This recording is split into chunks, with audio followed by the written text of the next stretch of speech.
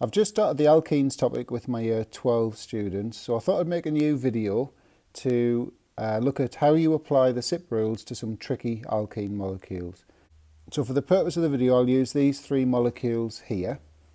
So basically, I'm just going to run through, explain which isomer is shown E or Z. If you wanted to turn this into a little test for yourself, obviously just pause the video and then play on when you're ready for the answers.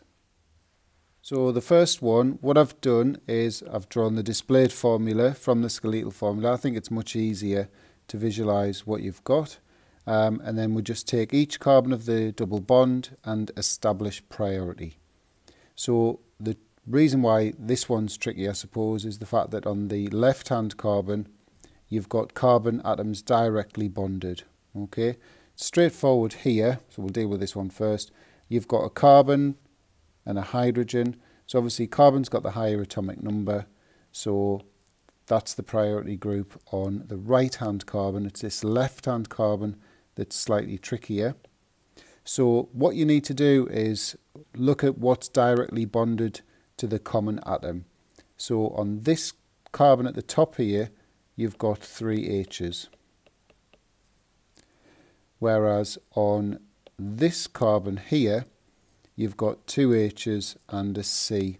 So what we tend to do is we'd write the high priority one first and then the lower priority ones. So we've got HHH versus CHH, CHH. So that one wins because it's got that carbon in there, whereas that's just hydrogens. So the priority group is this one. So they're on diagonally opposite sides, so this is the E isomer. Okay, so moving on to the second one, I've done the same again. I've just gone from skeletal to displayed.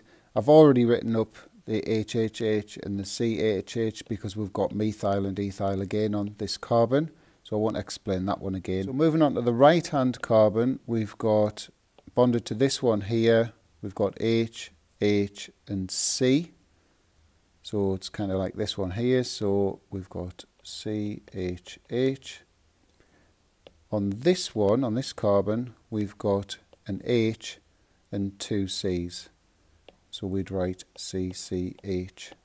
So hopefully you can see that the lower one is going to be priority. So we've got, that's the priority group on this carbon, and that's the priority group on this carbon. So those priority groups are on the same side, together on the same side of the double bond. So this one is Z. And the final one, so the left-hand carbon straightforward because we've basically got a carbon or an oxygen. So oxygen's got a higher atomic number than carbon. So that's your priority group on the left-hand carbon. So moving on to the right-hand carbon, again we've got 2 common atoms, so carbon and carbon. So we look at what's directly attached. So on the top one, we've got a double bonded O and then a carbon.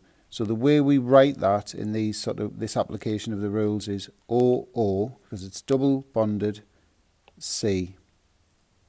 On the lower carbon, we've got a double bonded O and an H. So that would be OOH. So you can see hopefully that it's going to be, this is the priority group, and therefore that is the E isomer.